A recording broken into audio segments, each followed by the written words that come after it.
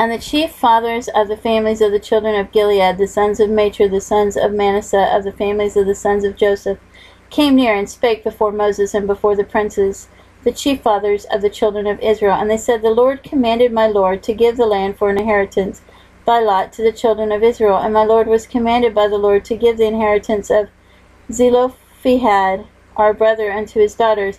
And if they be married to any of the sons of the other tribes of the children of Israel, then shall their inheritance be taken from the inheritance of our fathers, and shall be put to the inheritance of the tribe whereunto they are received. So shall it be taken from the lot of our inheritance. And when the jubilee of the children of Israel shall be, then shall the inheritance be put into the inheritance of the tribe whereunto they are received. So shall their inheritance be taken away from the inheritance of the tribe of our fathers. And Moses commanded the children of Israel according to the word of the Lord, saying, The tribe of the sons of Joseph hath said well.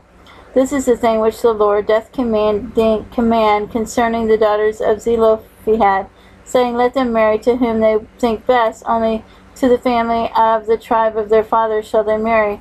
So shall not the inheritance of the children of Israel be removed from tribe to tribe. For every one of the children of Israel shall keep himself to the inheritance of the tribe of his fathers.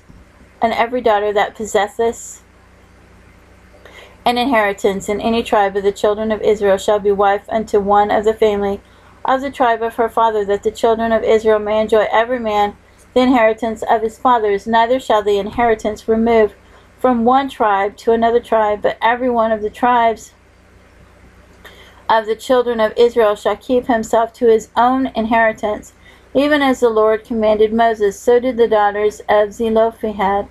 For Mahlah, Tirzah, and Hoglah, and Milcah, and Noah, the daughters of Zelophehad, were married unto their father's brothers' sons, and they were married into the families of the sons of Manasseh, the son of Joseph, and their inheritance remained in the tribe of the family of their father. These are the commandments and the judgments which the Lord commanded by the hand of Moses unto the children of Israel in the plains of Moab by Jordan near Jericho.